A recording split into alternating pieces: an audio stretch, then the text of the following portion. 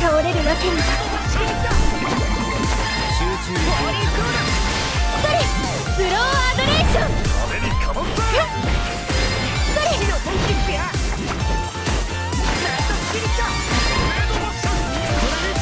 集中力を高めて。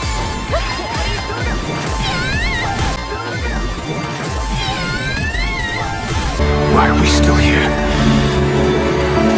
Just to suffer?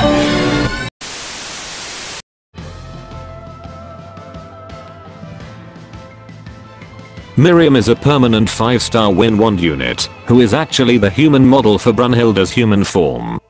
She's the one who inspired Brunhilde about love, which resulted in Brunhilde basing her human form off Myriam, and even taking on her nickname that Alberius gave to Myriam, Mim.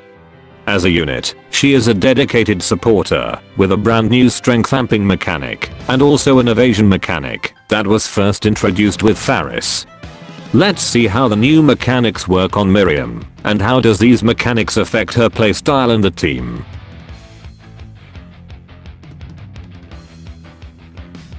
I'll explain the strength amp mechanism here.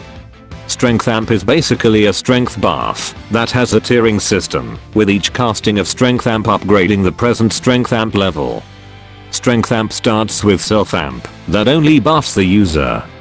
When self strength amp is at level 2 prior to activation of another strength amp, the self strength amp is upgraded to team strength amp level 1.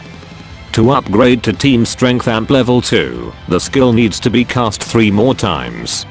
The maximum level of team strength amp for a team is dependent on the units that has the highest limit on the amp level.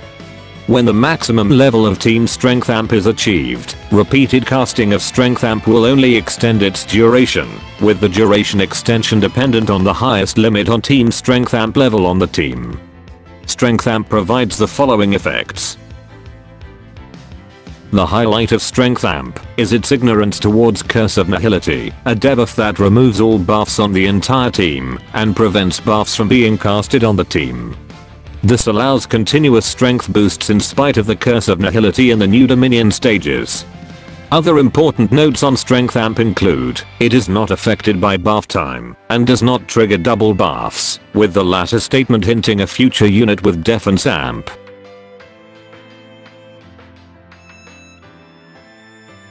Her first skill, Adoring Blow, showcases a Strength Amp mechanic. It grants the user a Strength Amp, and has a maximum Team Strength Amp level of 2. When her maximum Team Strength Amp level isn't the highest on the team, she has a base extension time of 15 seconds when she activates this skill. With a cost of 3,392 SP, the cost is decent, considering Strength Amp's longer duration than normal buffs before expiring. Even so, skill Haste will definitely help in significantly enhancing this skill. Overall, this skill is good, and as her main supportive skill it gets the job done well. Her second skill, Blast of Emotion, deals 3,795% damage, draws enemies together, and restores HP to herself and nearby allies with 60% potency. This is a multi-purpose skill, with damage dealing, crowd control, and healing. With a cost of 7,500 SP, it isn't too expensive considering what this skill can do. Overall, this is a Swiss Army knife of skills, with a cost that isn't too overwhelming for what it offers.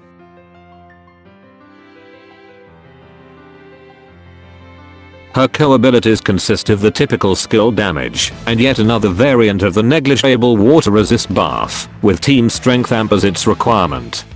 For her abilities, she has two that are centered around her Team Strength Amp. The first one is Reflexive Evasion, which is basically an automatic dodge of red attacks. In her case, she has a 30% chance to dodge automatically when there is a Team Strength Amp. This is good in late battles, when there is definitely Team Strength Amp, and when the attack patterns of bosses get fast to the point of you may not be able to keep up and dodge when necessary. Even so, this isn't a really useful ability in my opinion, when you can actively keep up and dodge attacks when necessary. Her second Team Strength Amp centered ability is her skill Haste, which gets a 10% boost when Team Strength Amp is present. This is very good in long battles, as it makes maintaining team strength amp levels a lot easier. She is immune to freeze, which may not make her particularly useful in high mercury battles, but it doesn't really matter in CALA stages whatsoever.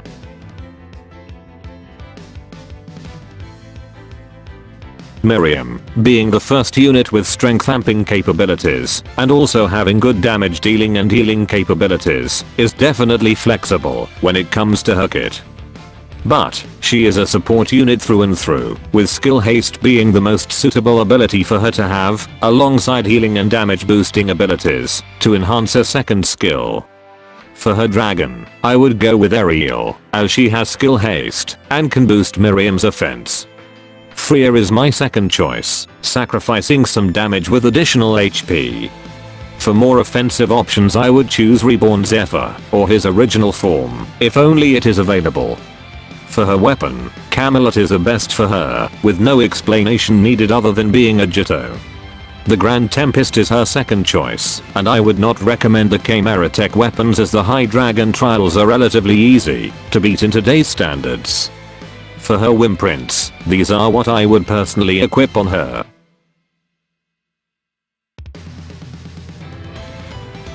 Myriam is an impressive unit on paper, and is certainly a unit highly necessary in the near future, during the release of Water Attuned Dominion stages, and also the release of Poseidon's Trial. The immunity towards Curse of Nihility of her strength amp makes her one of the only viable buffers in these stages. However, as of now, not many stages have Curse of Nihility. In that case, outside of these stages, there are quite a number of better buffers out there, such as Tobias and Noel. Her second skill though, deals good damage, and can heal decently well with team strength amp present. A good skill indeed. Overall, she is a great support unit in stages with Curse of Nihility, and a decent support unit elsewhere. Now go out there and assist Alberius in the fight against the other. That's all from me. Moga out.